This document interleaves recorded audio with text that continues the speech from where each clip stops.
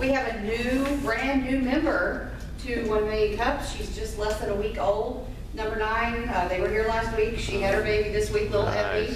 She's fighting. She's tiny and beautiful and doing great. She's still in the hospital, but and having said that, I would like to introduce John Siewert. He is with Assurance Consulting and Testing Solutions. I want to make sure I got all the words right. And John and I were talking. I saw this last night on, I guess on Facebook, and I looked and I was like, don't I know him? And then this morning he said, didn't we used to go to networking together in Evansville? So see, you just never know when this is going to happen. So tell us more about what you do. All right.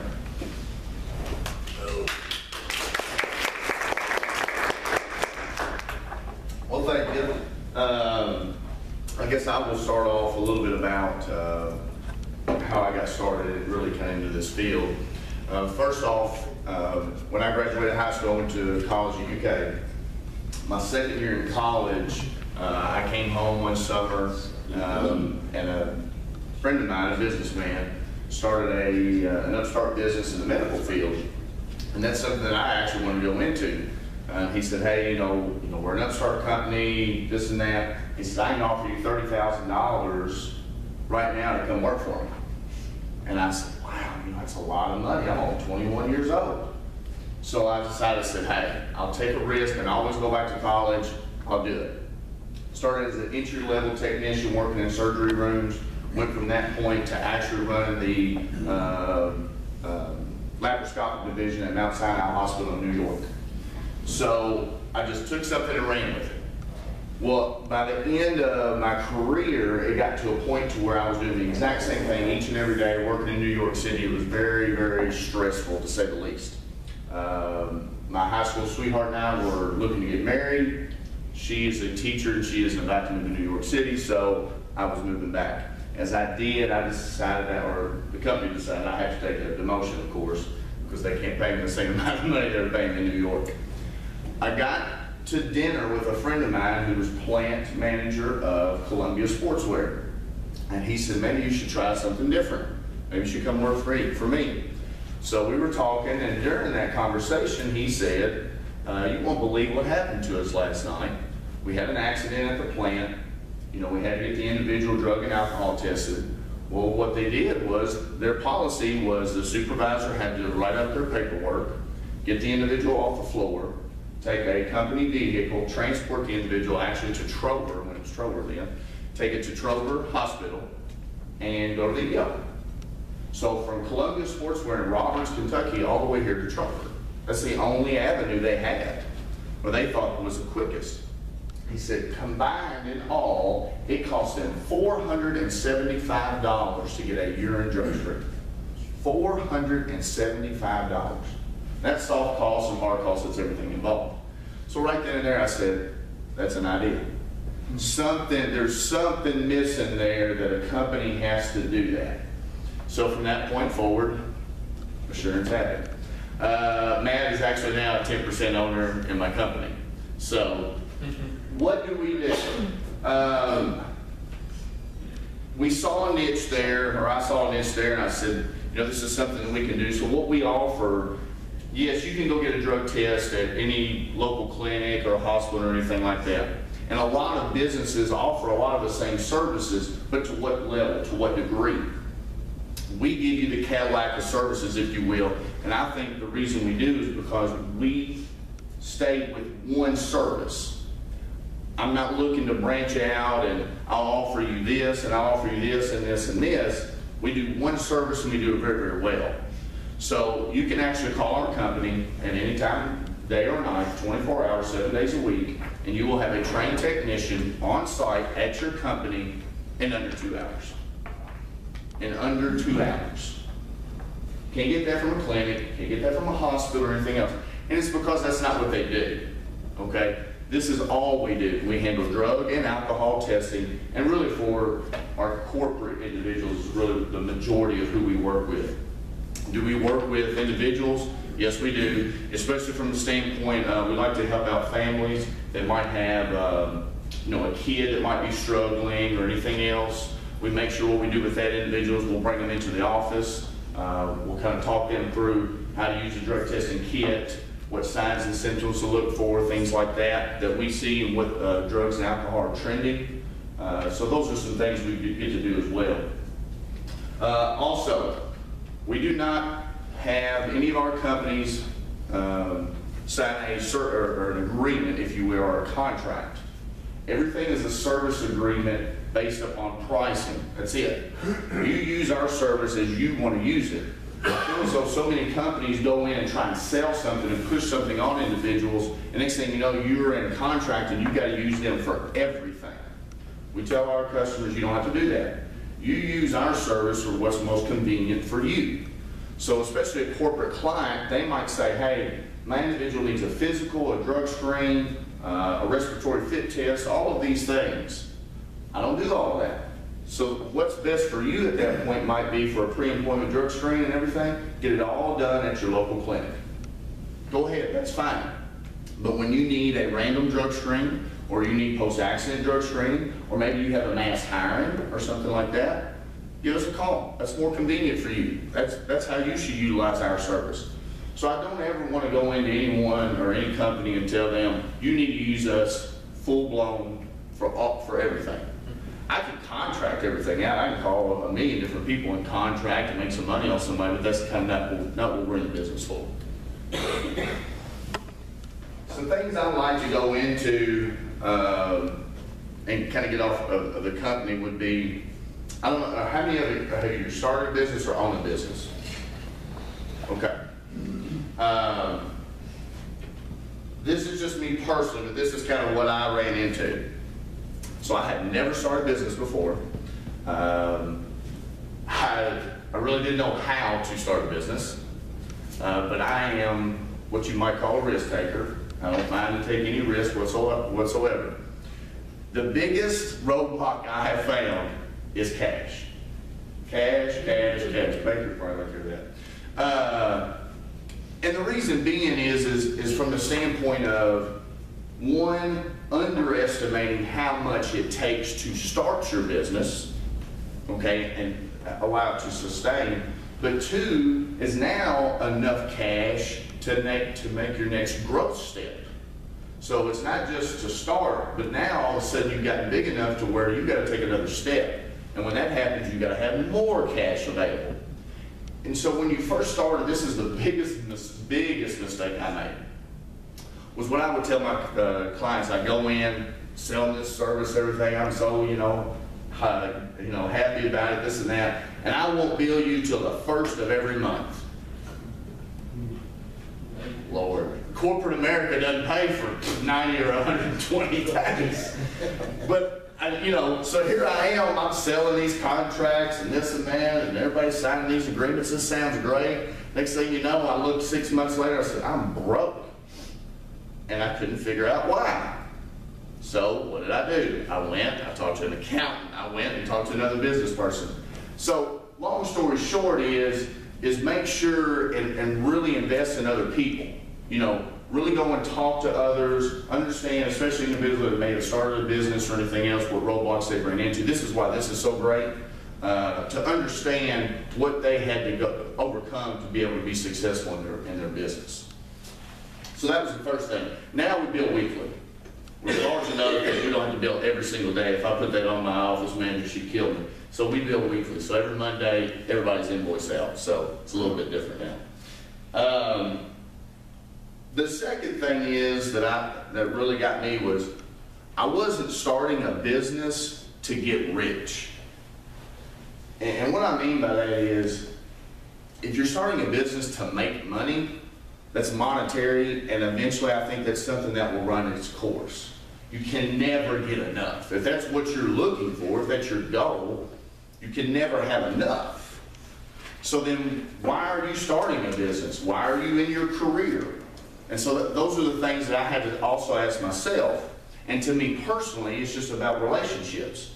It gives me an opportunity to do something like this, to talk to people, to invest in others, to give certain people that, in my case, individuals get to work from their home, and when they're called out, then they get to go and they do their drug screens, things are scheduled.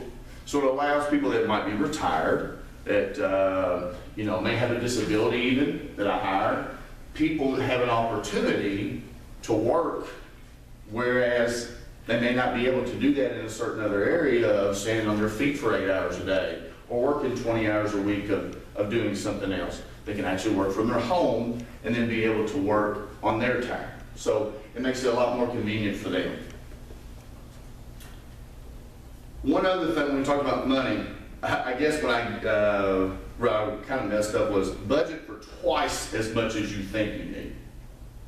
Budget for twice as much as you think you need. I thought I needed a certain amount, and I was dead wrong. And the reason I was wrong was I didn't really factor in my living expenses of starting a company, of what it was going to take and how long it was going to take before I could actually pay myself. And I'm still to the point now to where I still, want to make sure, because we're going through a large growth phase right now, and we'll talk a little bit about that. But to where some of my employees, they make more than I do. I mean, they make more than I do right now, and there's a reason for that. The biggest reason is they do all the hard work. Okay. Ready for questions? Okay, questions. Okay, go ahead. Tell us some more. Is that a question? No, that's more of a question. I got a few different points, and then we go. Go ahead and wrap up, that's fine. Okay. One thing I was not good at first that I am now a lot better at is embrace silence in meetings. I think a lot of us have gotten to a point in technology era to where everybody has to, it's an awkward pause. So you see a lot of speakers that go a lot and things like that because they don't want that awkward pause. So with that being said, or it's check my phone, or I've got an iPad in here or something else. Everybody's gone technology driven. This is what I take in a meeting. Because to me, eye contact, making sure and investing in the individual is what's most important, and then keeping your mouth shut. Because they're important. They're important. And every relationship you invest in, to me, is very, very important. Because they may not sign a contract, but they may think about you 3 years down the road. There's many companies that I've talked to that 3 years later they sign with me. So you just never know. Rate and volume. That was the biggest thing I was taught from an investor, one of my investors, and he just died 5 months ago, is rate and volume. What are you going to do, John? You going to charge them, or are you just going to get a bunch of them? That's what he told us. That's what he said. That's well put. And this guy was a multi-millionaire, many times over. And he invested in the company. He saw me on the side of the street one day. We were 2 years old at this point. He says, "Hey, what are you up to now?" I told him. He says, "I want in."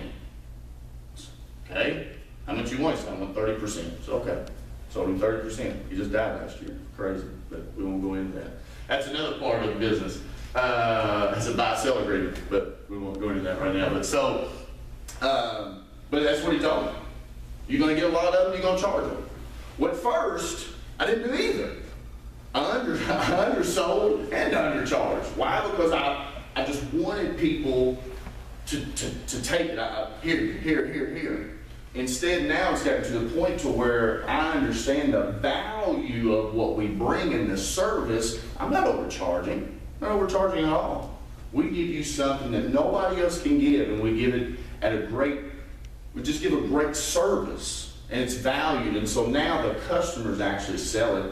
They talk to each other, and it's not even like that. So now we've come to a point where we have a little bit of both. So now, if you want to do questions and answers, we'll do some quick Q&A. You're a really good presenter. Thank you. You're really good at this. Is there anything about this market specifically? You've been in New York, you at least with college in Lexington, but you at least have exposure to that. But is there anything about our market that makes your business work that it wouldn't necessarily in those markets, or I don't know? Great question. It works 100 times more in this area than it does in a larger city. Why is that? We're in a rural part of the United States that is very, very spaced out. We have factories that are out in Roberts, Kentucky, who individuals don't want to travel to.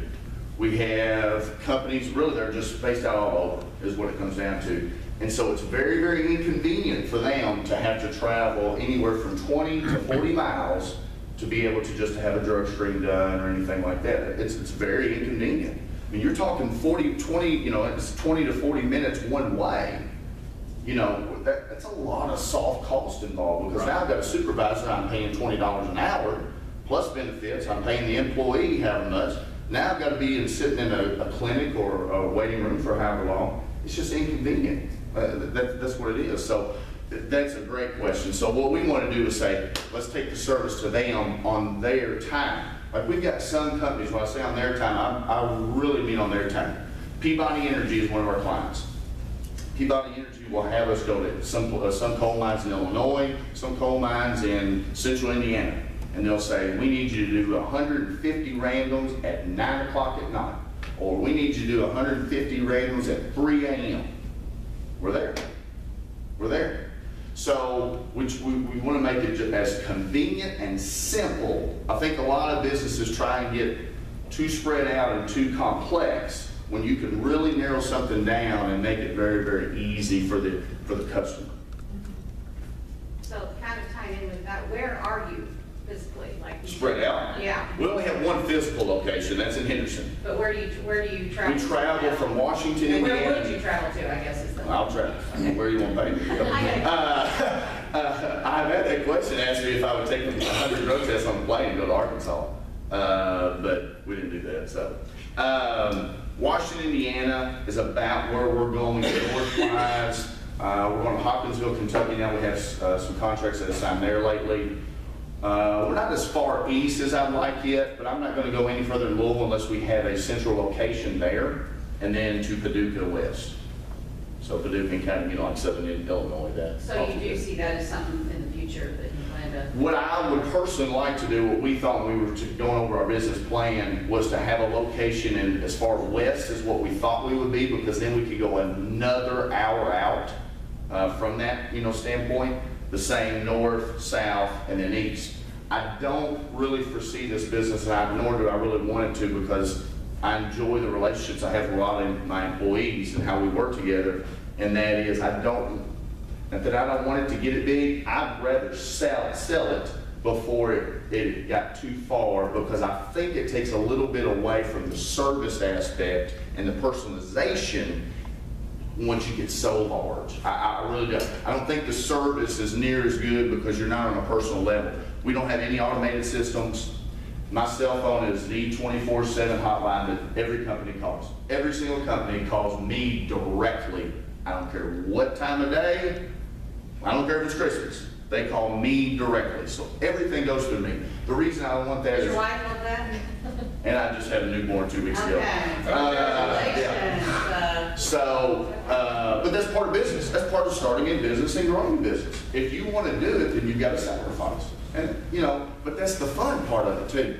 That's the fun part. I agree with the cell phone. All my customers have my cell phone number. My deal is text me or call me or email me, whatever's convenient for you. The question I've got for you is, this has been very, very successful in the area that you've got. What would keep you from licensing another person like yourself in another area to expand that service and that network? Because I can see you not wanting to expand your own obligations, because then you're not able to handle the customer volume, but licensing it would be a good idea. I've been asked, there's been two things. One is I've already been approached by Deaconess Clinic and an occupational medicine type place that wanted to look into purchasing this, because they can take on a lot of volume and kind of turn this niche into an all-encompassing service. And I understand where they're going with that. That's not something I want to do. But that's a very good point. That's been brought up to me actually before my business partner, before he died. He thought that's the way that it would end up going.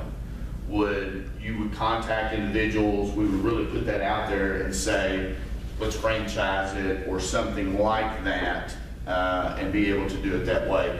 The thing that's so hard, personally, is when you're here as a business individual, when you build something and you go so many years of doing something, it's ingrained in you, you love it so much that you're so, that's the one thing I guess that I'm afraid of, is you service so many people and you feel like you have a great job, all of a sudden you give it to somebody else, and are they going to take the same, you know, So you know what I'm saying? And Don't pay attention to it. Yeah, and that's the They'll kind love your of, baby like you do. yeah. And they won't, most people won't, but.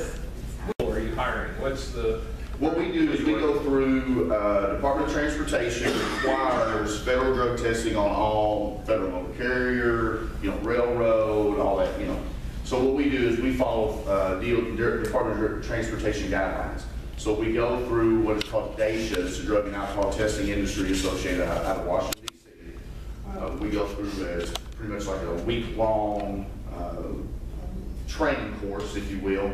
They're sent, it's about a 300-page manual, so they have to learn all the regs on the Department of Transportation, all those sorts of things, how to test, if an individual can't use the restroom, all of that. So they have to go through all that and then take an exam before they start to become a technician and go out and collect. And where are you finding your people? Pretty much, Through a director? no, actually what I've done is I hired my office manager, and then from there, we hired an individual that I knew, and that's the one thing that I have found is it's not so much in service industries, I feel, it's hire somebody that's very, very personable and can get the job done. It's not so much of, I've got this resume that's 4 pages and look at what I've done. Yeah. Because that doesn't necessarily make you communicate. And to be in our industry, a lot of people feel uncomfortable about using the restroom to begin with. So you really have to put people at ease, and so communication is very, very valuable. What is the level of training that someone would need to do this? I mean, are you talking about like an RN, an LPN, or any? No, anybody in this room we could trust. So you can train me to do this if you Train trust you to me do to that. stick you with a needle. No, it's no needle. There's no needle. Okay. We do not do blood testing. Okay. Everything is all urine. The reason we don't is because we follow all, no matter what test it is. We can do a range of tests from a rapid on-site test, which I can give you the result in 3 to 5 minutes. Or I can give you a lab-based result, which you'll get within 2 to 5 days. So we can do it, either way, however the company wants it. So with that being said, no matter what test it is, every technician will treat it as a Department of Transportation test. That way we're following a standard guideline no matter what. Okay, a follow-up to that then, with expansion and growing your business, would it not be possible for you to find a key person as an employee, a well-paid employee, to let's say put it in Nashville, to work out of that Western Tennessee and let them proceed with all their testing? You can handle billing or whatever, but it's still part of your company, right? And you have control over it, rather than franchising as in, you give me a fee and you can go do it, I'll just give you a business plan. You still have connection. I don't disagree with that. The only problem I somewhat have with it is I don't want to get it too out of range. To where I like to communicate. Every Friday morning we have an employee meeting. The reason we do is because every company changes. They change their HR director, they change their safety director, people move constantly in their careers. So we have different people who might have went to do a test at 3 a.m. and we have that meeting that Friday. They said, hey, Jerry no longer works there. We want to let everybody know. We all keep manuals in our bags. So everybody needs to change that contact. That's no longer our reference anymore. They also want to start doing such and such testing. We put that in our notebooks. Those go in our bags. We have travel bags that go on site at every facility. So we want to stay organized in that way as well. Not to say I couldn't train somebody to do that. I guess that's what I'm saying is, I could. take somebody like you in a different area. I could. He does what you do in each area, and then you two talk. Yeah. You don't need to know his customers particularly. I agree. You know, And give him a percentage of the business even. the Manufacturers Association there in Hopkinsville, because they have, oh Lord, it's like 20 factories there all in one. What they're trying to do is they want to see if there's some way that they can get everybody on board. And I told them, we only service 2 companies there now. The reason we do is, I mean, it takes us almost an hour and 15 minutes just to get there. And I told them, I don't want to give you something or a service that isn't truly us. And that's kind of what they're getting right now. They call, and yeah, it's still under 2 hours, but if they were more local, I mean, we're there in 30 or 45 minutes. So, you know, they get more people when they're closer get a lot better service. So once that happens, if I had enough, sure, I'm gonna put somebody there. So, and they can service the Clarksville, possible Nashville area as well. So all your employees, all your people are in this Northville area, so you can meet really readily on Friday mornings. Correct. Is that correct? The other question I've got for you is on your database. I mean, why aren't you doing that part, just who to contact, what the company name is, little notes on that person on some sort of a sales lead program or something like that, so it's immediately updated everywhere on all their iPads? Well, now everybody carries an iPad. We've gotten to the point. Through the phones too. Yeah, through the phones, we could email each person and they could have it that way as well. I'm Or, talking about doing basically a spreadsheet online, even on Google Docs. yeah, And that way you don't automatically have everybody's name and information right that's a there. good idea. I mean, that'll keep it easy for you, it's easy access for them, they can look at it quickly before they go see the client, they know exactly who, what, and where, have notes, you know? I agree. You know, the biggest problem with me on that, I'm awful with technology. I'm so old school that, I mean, that is literally me.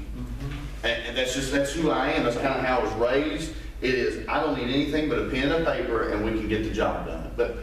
But see, I don't utilize technology the way I should. Yeah, I know someone that can help you with that. Okay. Okay. Then I need to talk to that someone. And I would love to. I do love your idea about the pad in the meetings, Yeah. and only carrying a pad in the meetings. I'd maintain that and use the automation software when everybody leaves the meetings. Well, see, my biggest thing too is I didn't used to recognize places when I walked in. Like to me, Brothers Barbecue has a great service or a great business. The reason they do to me is because when I first walked in, it was clean. As soon as I walked in, the second thing is I was greeted. That's big because that doesn't happen anymore. There's no personalization.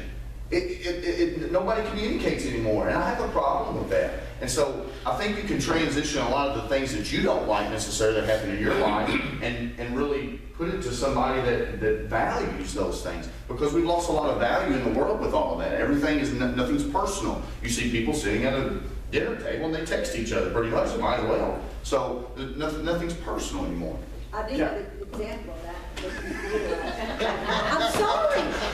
You're right ahead. Last Wednesday, I missed our meeting because at 3:40 a.m. our time, I had to go to a meeting for Jasper, Indiana. And instead of doing a PowerPoint, well, it's not a PowerPoint, what I did was I actually opted just to talk to them and tell them what the information was. And that was received so well because we sat there and we just talked about what we did and how we were gonna do it and got their feedback. And that was more powerful than doing a PowerPoint and saying, here's what we do. So you're dead on. I think you did great. Martin, do you have a question? John, I want to, you want to cut me off. Thank you. I want to rewind to your early days. You Okay. talked about, at the very beginning of your presentation, about you underestimated, it sounds like pretty substantially, the need for cash on the front end. And you said that's one of the things that any would-be entrepreneur really needs to get. You mentioned a couple of investors. Fill in a little bit, and I'm not talking names obviously, but fill in how you got from point A when you're going, whoa, I don't have enough cash, to how you found and developed the investors.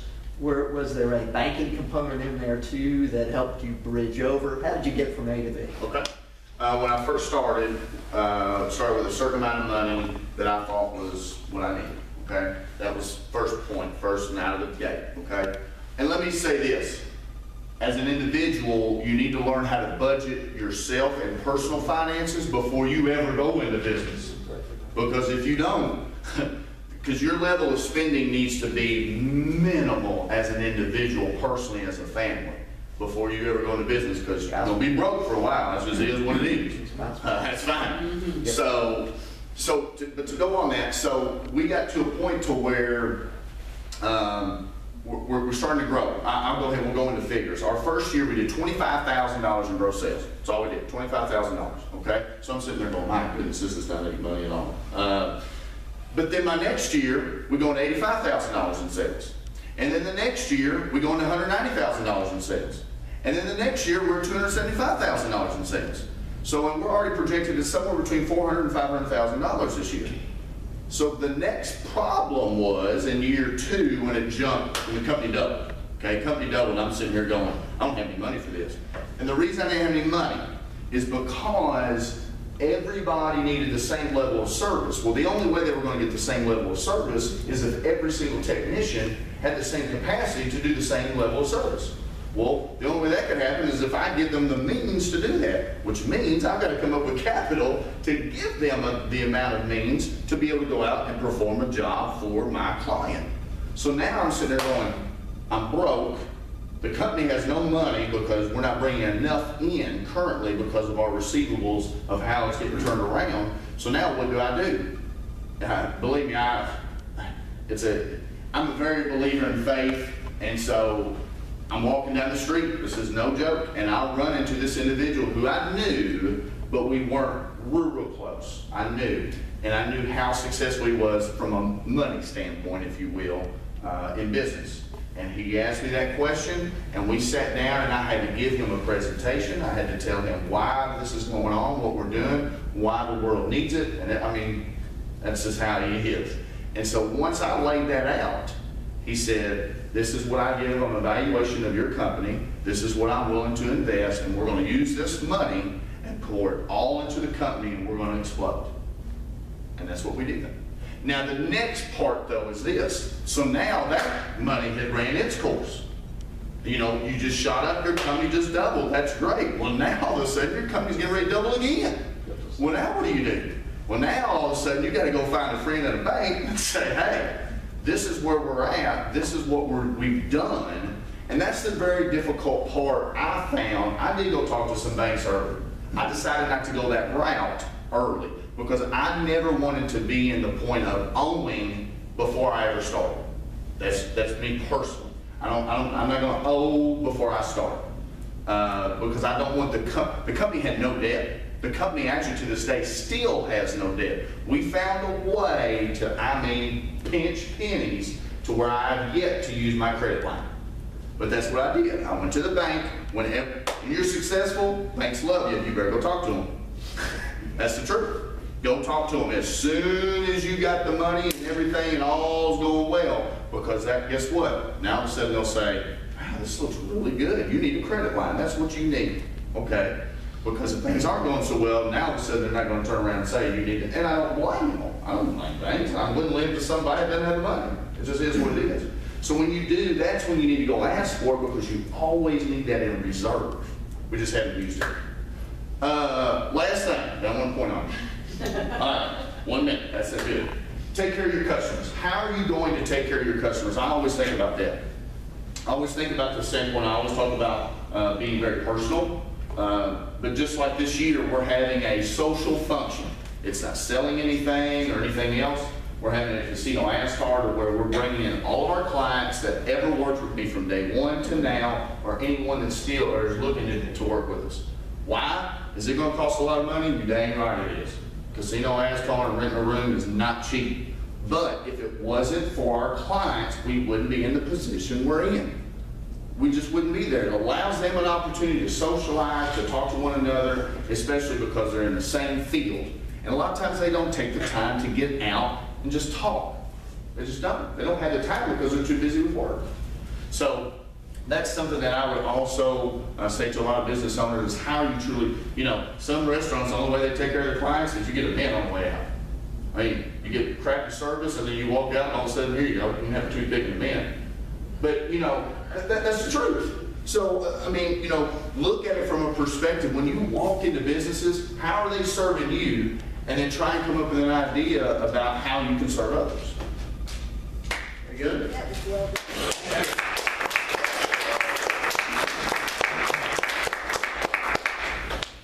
Thank you, John. We were pleased to have you, and thank you, doctors. Did that piece done that way, the video piece, work for everybody? Yeah. I mean, you feel like there can still be lessons learned even though the presenters are from away? Very good. We'll look forward to seeing everybody next Wednesday, 7:30.